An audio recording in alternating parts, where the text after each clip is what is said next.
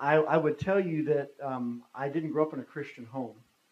And I didn't hear the gospel until I was a sophomore in college. I grew up in State College, Pennsylvania, which is the town where Penn State is, went to school at Penn State, and heard the gospel the first time there. And as a result of hearing the gospel at Penn State, was engaged heavily in Campus Crusade for Christ. And that's where I began to really hear about a vision for the world. It began way back then. I remember I was walking from our fraternity house onto campus, and there was a gal I'd gotten to know who she was really mature in the Lord, and I was brand new. And we sort of intersected right at an intersection. And she said, "Wow, Bob, isn't it so cool? The Christian life is just supernatural." Well, I remember I'll never forget how that impacted me, for her to remind me that the Christian life was supernatural.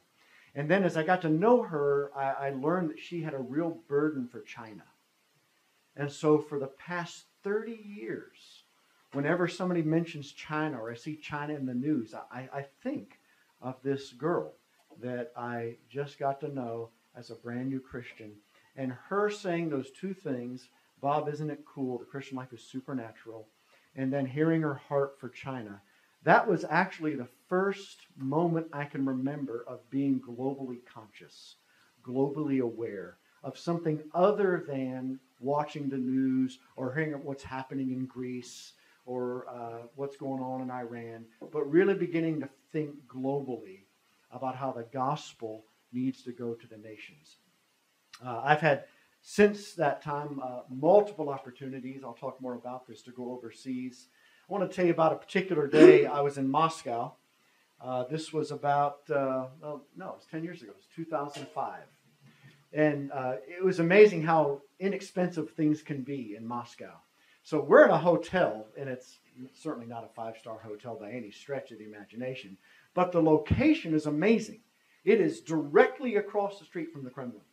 I mean, we are overlooking Red Square, and this is like $69 a night. I mean, just crazy inexpensive. So we're looking out over Red Square. We're looking out over the Kremlin. We're having meetings with some folks trying to plant a church in Moscow. And over a couple of days, I just become run down from the jet lag, I guess, and from going pretty hard while we were there. And I came down with the flu. And I was able somehow to find out where a pharmacy was across Red Square. And the rest of the team was going to do another one of our meetings. And I was left by myself. I had a little bit, it had been probably my 13th or 14th time to be in Russia. So I had some Russian down. I could get by passively. So I was by myself, and I realized I needed to cross Red Square, go through all these hundreds of gypsies. These are people that, in many ways, they're trafficked. They have owners. They're not sexually trafficked necessarily, but they're trafficked in human slavery. They need to bring in a certain amount of money through begging. They have little kids begging for money, and they've got to produce a certain amount of money to whoever their handler is. And it's a very dangerous situation when you're alone, because almost every time I've been in Russia, there's been an attempted mugging. We have had to even fight off people on the metro. It's just crazy over there, and I think it's getting crazier with some of the things that Putin's putting into place. So I'm feeling a little uneasy about needing to go to this pharmacy by myself. In Moscow, there are not nearly as many people, at least 2005, speaking English as you would think. And so I said, "Lord, I'm feeling uneasy. I don't know what to do, but I've got to get to the pharmacy. I've got to get this medicine."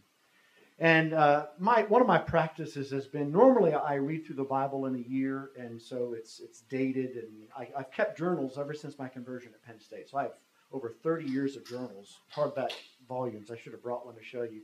But in 2005, I happened to be doing the Psalms and Proverbs of the day kind of thing. So today's the 20th. You'd read Psalm 20. You'd read, then add 30, Psalm 50, and so on, and read the Proverb 20. So it was May 21st, 2005. So I said, "Lord, I just need some encouragement, some affirmation, or some wisdom. Maybe I shouldn't go. Maybe I should wait till the team gets back."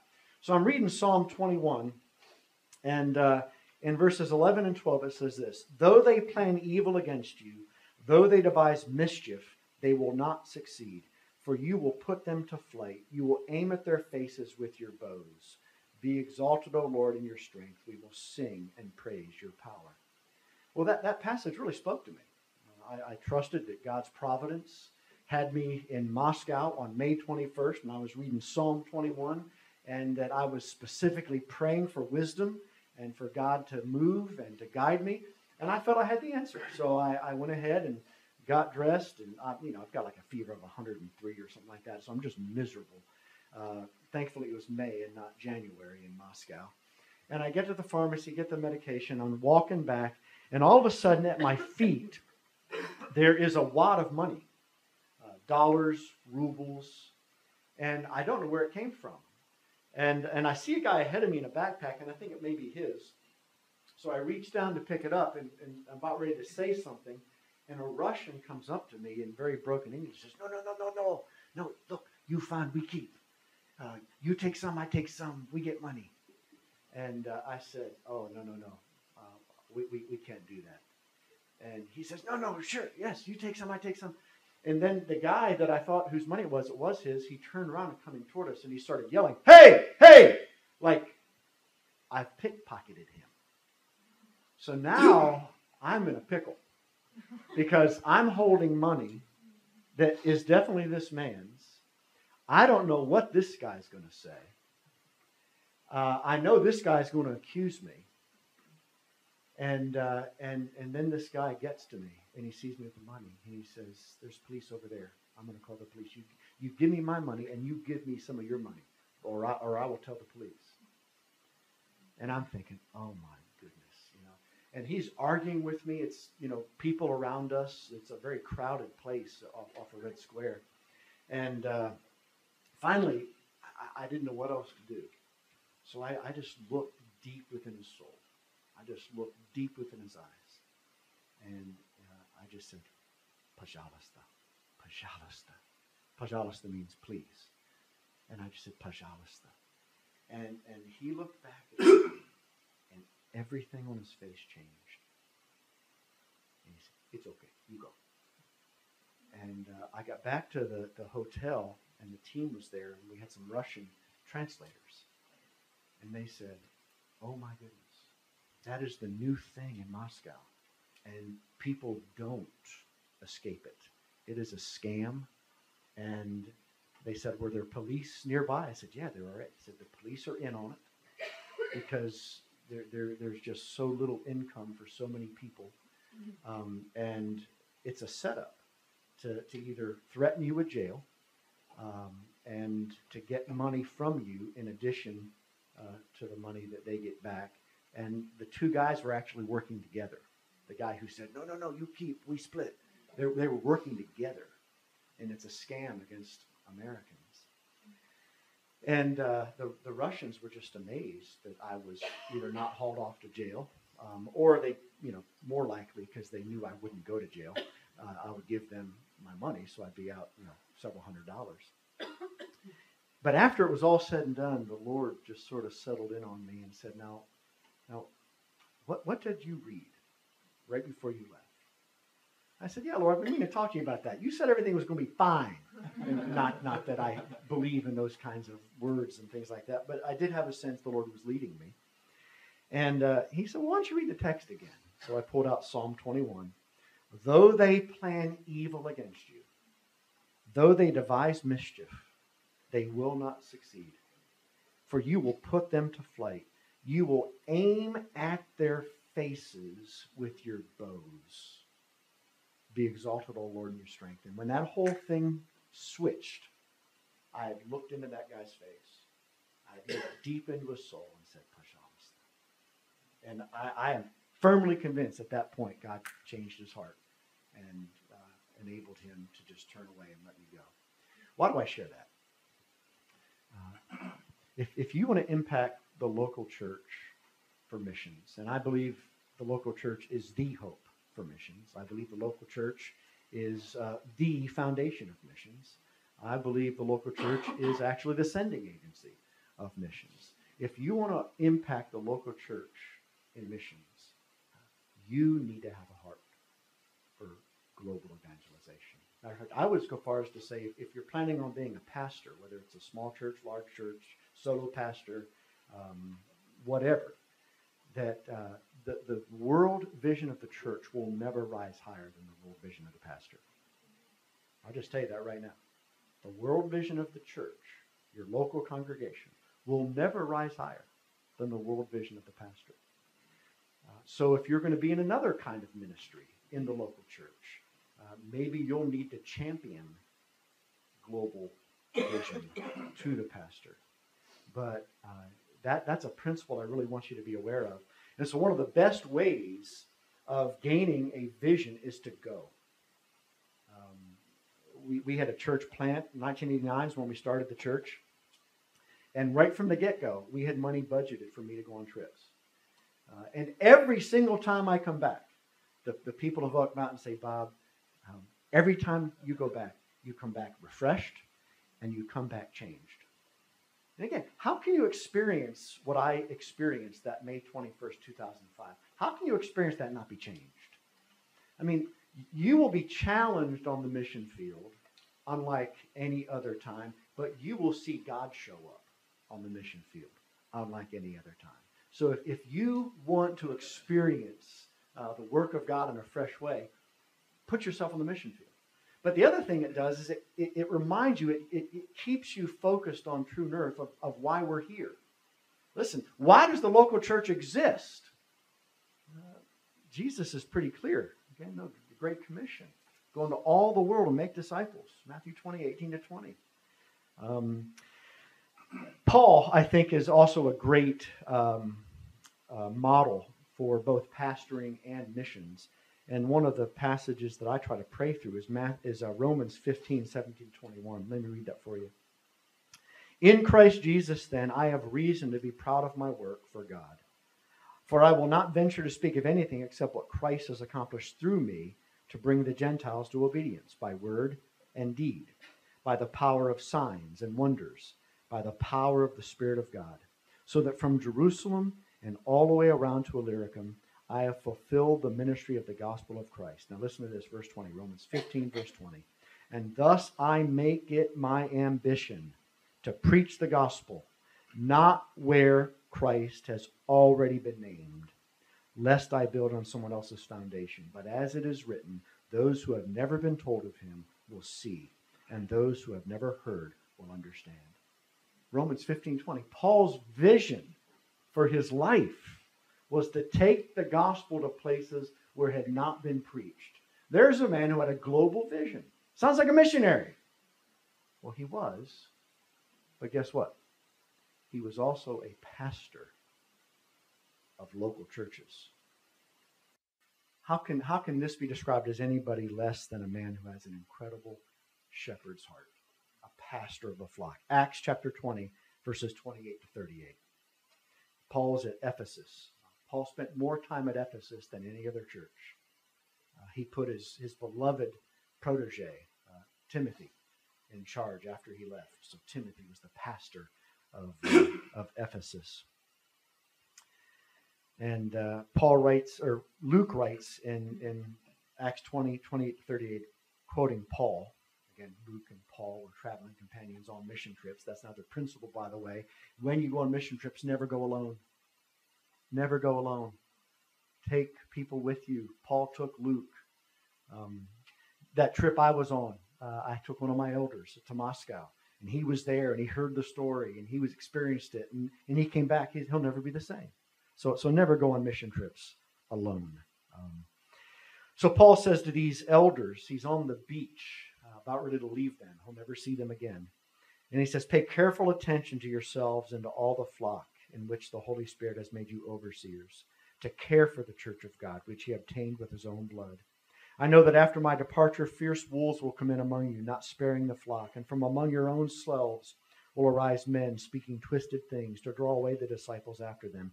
Therefore be alert, remembering that for 3 years I did not cease night or day to admonish everyone with tears And now I commend you to God and to the word of his grace, which is able to build you up and to give you an inheritance among those who are sanctified.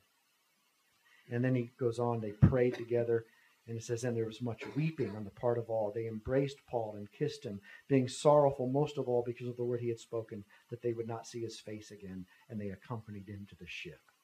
So here's this missionary that had a pastor's heart. They're not contradictory. They're complementary. I can remember talking to Chuck Swindoll and one of my heroes of the faith, a professor at Dallas Seminary named Howard Hendricks. And I was really wrestling because I love discipleship and I love missions. Should I just become a discipleship pastor? I was about 3 years in planting Oak Mountain, and it's like, I don't know. I mean, is it really worth it? Could I get a lot more accomplished just by being focused?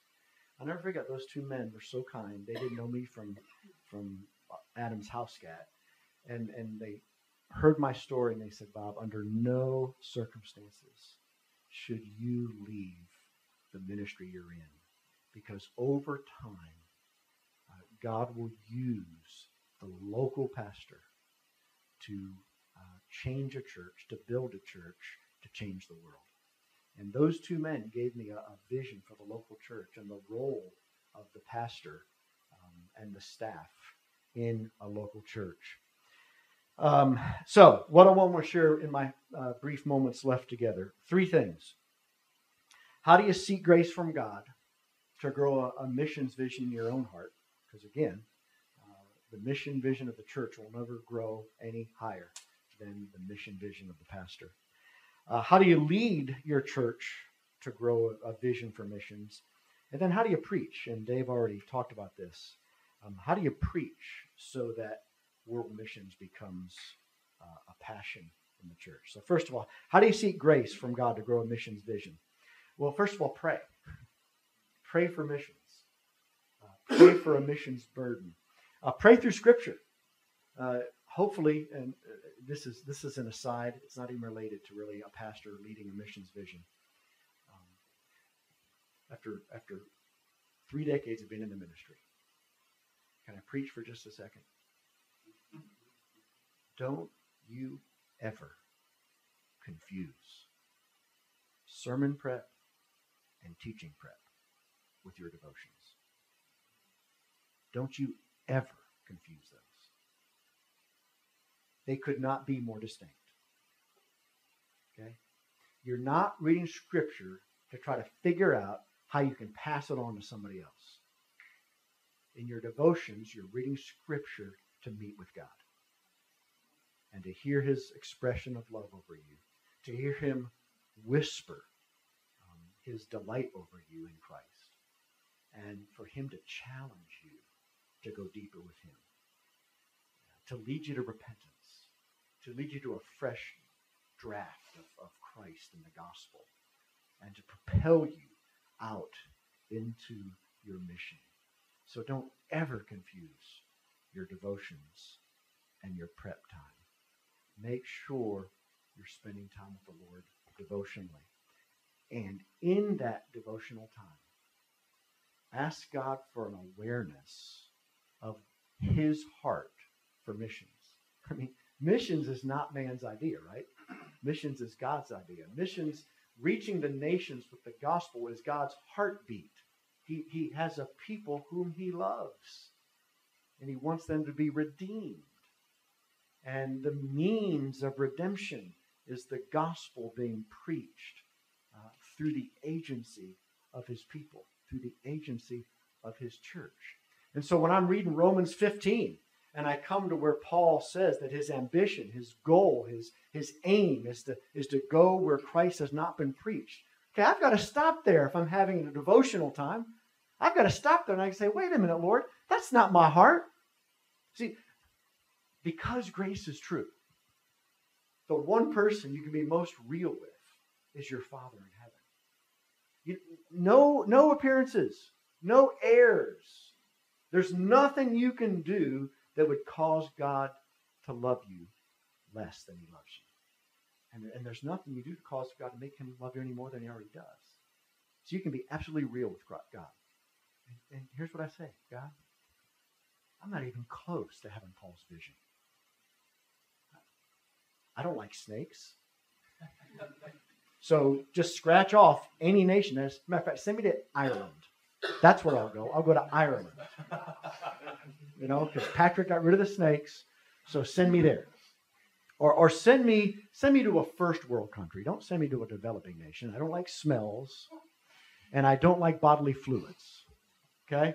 So, I really struggle with poverty.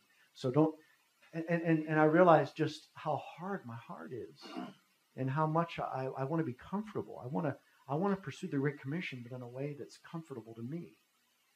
And just lay my heart open and say, God, I'm just so hard. Would you soften me? Would you do a work of grace in me? That grace isn't just merely God's message of unconditional love. It's also his message of transforming power. So God, would you apply the benefits of the blood of Christ to my heart in a new way so that I would become a man by your grace, being restored to the image of Christ day by day. And that I would be a man who, like Paul would say, I've made it my aim to work toward Christ being preached where he's never been preached. So pray through Scripture and get in touch with God's missionary heart. Another tool that's very helpful for anybody in the ministry, actually helpful for anybody, is Operation World. It's a book that has all the nations of the earth. It's updated every 5 years or so. They have all the statistics, how large it is, the breakdown of the various religious constituencies in the nation, how many missionaries are there, just facts about a nation. And you can begin to pray for the nations. As you pray for the nations, you're going to gain more of a burden for the nations. The other thing I've gotten regular at doing is I read the Wall Street Journal every morning, or try to. And what I read basically is the one little bar that has the little snippets of everything that's going on in the world. And then if you want to, you can click on it and see the whole article. But when I read that, I'm thinking from a world vision perspective. God, what are you doing in the world? Let's see. This morning, the Iran nuclear deal was one of the headlines. Okay, Lord, what are you doing? What's going on? And God, let me pause to pray for Iran and Iraq, where there are Christians, people that we will spend eternity with. They're going to die today. For no other reason than they believe what you and I believe. And having a passion for the persecuted church. And again, recognizing what's at stake and what we believe. We're not trying to build some organization so that we can feel successful. And if you try really hard, you can be a success in America as a pastor. That's not what we're doing. We're trying to be part of an organism that does involve organization, that is a agency through which the world's being reached. And you shouldn't forget. Find ways. If you need to write notes on 3x5 cards and put it on your mirror in your car, whatever. But find ways to become more aware of what God is doing in the world. Listen, one of the first principles of walking with God is that God is at work around us all the time. We need to wake up and that be one of our first thoughts. God is at work around us all the time. God's at work in our world all the time. We have people in our church. I was talking to Randy about this earlier. They are freaked out about what's happening in America. Freaked out. I had one person say, we're moving to Canada. I said, you are kidding me, I hope. It's like, yeah, isn't it amazing? I'm saying to them, just imagine what God's doing right now. There's sweat on his brow. He's probably wringing his hands. He's got armpit stains. God is really freaking out right now. I think we really ought to head to the hills. We ought to buy one of those bunkers and buy all kinds of water and get all kinds of canned food and get all those, things that NASA uses, send to the space station. I said, are you kidding me? I said, God's in control. He's sovereign. He's ruling over the nations by his power and providence. And instead of panicking, where do Christians need to say, hey, God's at work here? For instance, one of my trips a few years ago was to Japan right after the tsunami. If you know anything about it, but there was an earthquake off the north of Japan. There's a city probably bigger and nicer than Birmingham. It is almost like, because Birmingham's so spread out. We don't have much of a downtown. Okay, this was an entire downtown of all the people. So there's 1 million people in a downtown area. So it almost looks like Manhattan. It's no bigger than Birmingham, but it feels like Manhattan. And it's the most conservative religiously city in Japan. The city is called Sendai. And it's conservative in that it's most closed to the gospel. By the way, do you realize that Japan was the least evangelized? It is now the second least evangelized nation in the world. Okay? The most, in some ways, technologically advanced, first world, large economy, very productive, highly efficient, safe. Oh my goodness. You can't go to a safer place than Japan. You can go anywhere, women, by yourselves, any time of night or day, and most likely you're going to be safe. Yet, I think it's 3/100 of 1% of the people of Japan know Jesus. So this tsunami hits. Christians in Japan start taking trucks of aid up to Sendai and a little bit further north, a region called Ishinomaki. People start noticing, who are these people? What are they doing? And you need to realize they're coming from Tokyo. To go from Tokyo to Sendai and Ishinomaki, you had to go by the Fukushima nuclear plant. Okay. The Fukushima nuclear plant, by the way, is still a mess. They're still very, very concerned about the Fukushima nuclear plant. At that time, they were very concerned because the tsunami had wrecked a lot of it, and it was leaking radiation, and they thought it could be the worst nuclear disaster. I mean, make Chernobyl look like tiddlywinks, okay? And so you had to go by Fukushima to get to Sendai. And so the Japanese people were seeing this, and they found out that these were Christians. Well, there is a new openness now in Ishinomaki and Sendai that never would have been there had not the tsunami hit. So when you're listening to the news, or you're reading the journal or the Times or whatever it is that you read it prayerfully. Read it expecting God's at work. And then turn that into an opportunity to grow in missions yourself. I have a huge map, probably this big, in my office of the world. I have it positioned so that I can't lift up my eyes off my computer screen without seeing it. Why? Just another reminder. Anything you can do to get the world on your heart, anything you can do. Reading the paper. Listen, I'm a U2 freak. Okay, I listen to U2. I'm thinking Irish band, not American. Vision for the world, where the streets have no name. All the nations of the world. I'm thinking when I'm listening to U2, I'm thinking world vision. Okay, how do you get there overnight? You got to start small. Listen, one of the greatest principles you can take home here: small things done slowly over a long period of time changes the world. Okay? Small things done slowly, faithfully, over a long period of time changes the world. I get fearful sometimes that as Americans, and maybe even particularly the millennial generation, you're looking for impact in something that's really big, really huge, and really loud. By the way, that's probably why a lot of pastors don't stay in the same place. They're just looking for greener grass, bigger congregation. Small things done slowly over a long period of time changes the world. It would also change you. And so begin to just implement small applications of what I'm talking about. If you just do, I'm just giving you all kinds of ideas. Take one. Take two. It'll be different than what you're doing now, maybe. And God will work in your heart. So I have that map. When I read in the journal, I read of a country, it's like, I'm not sure exactly where that is. I go up, and it's a big enough map that it's got basically everything on it, and I'll search for it until I find it. Or I'll read in the New Testament, Lystra. Where the heck's Lystra? Or just wherever in Scripture, in the Old Testament too. And I'll do searches on where the ancient city of such and such is, and I'll find, it's near modern whatever. And I'll go up and I'll look at it, and it'll cause me to pray for the people there. Give. I don't know if you're giving toward missions specifically, but give. Support global missions.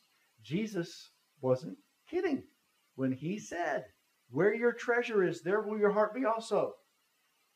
You give to missions, it will then cause your heart to go there. You'll be more mindful of praying. You'll be more mindful. And then, like I said, personally go. I try to go on at least one global trip every single year, sometimes two. So last year, actually 2015 or 2014 was huge. I went to Uganda. Our daughter was with the International Justice Mission in Kampala for 18 months. And we've also sent two families long-term, three families actually long-term to Uganda. So we went to Uganda, a place I said I'd never go, right? I said I'd never go to Africa because there's snakes there. You all think I'm joking. I really do hate snakes. My wife loves the outdoors, and I like the outdoors too. But when my wife looks over Oak Mountain, she's thinking, oh, what peace, what beauty. Let's go for a hike. I'm thinking snakes. I can't even enjoy going on a hike at Oak Mountain because I know I'm going to come across a rattlesnake or something. And so, okay, so the night I land in India, okay, with the same trip went from Uganda to India. So I land in India, and I find out I'm staying in a flat, in an apartment, where they just had a cobra. Because some woman, who I guess she's Hindu, is worshiping the cobra. And so she thought she needed to feed it to keep the good spirit around, I guess. And so now the cobra is like enjoying being around the place where I'm staying. And I'm sleeping with one eye open, okay? So, and yet, the way God works in us when we open ourselves up and go to places. So in 2014, I went to Uganda, I went to Japan, I went to India. That's an unusual year.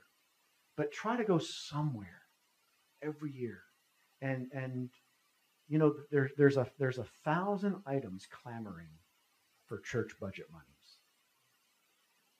Don't skimp on that one. Give up your book allowance. Somebody said, wow, that'd be nice if I had a book allowance. Give up something that you think is good to make sure you keep the great. And you do whatever it takes. And you convince your board, your elders, your deacons, whatever it is that you believe in your polity, you convince them that you've got to go.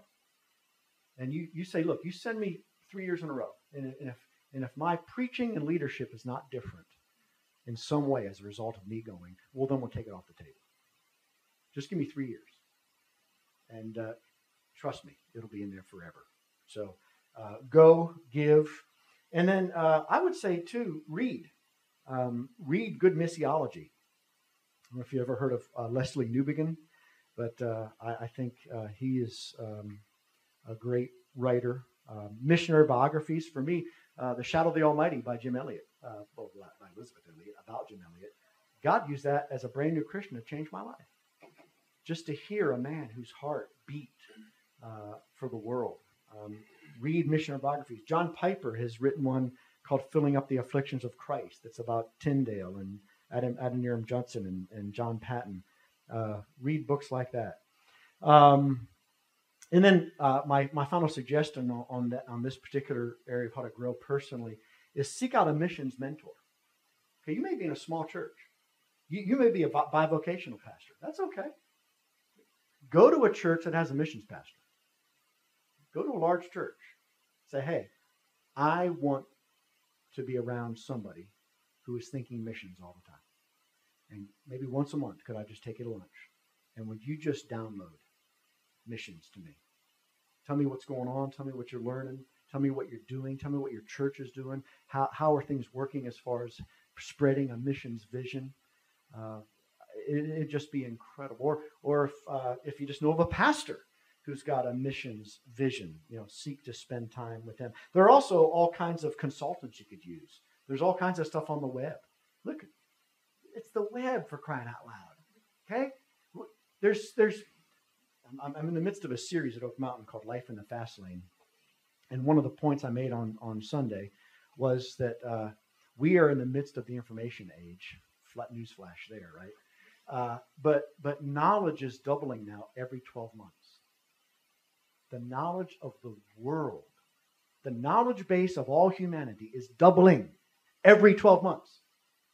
It took every 100 years until 1900.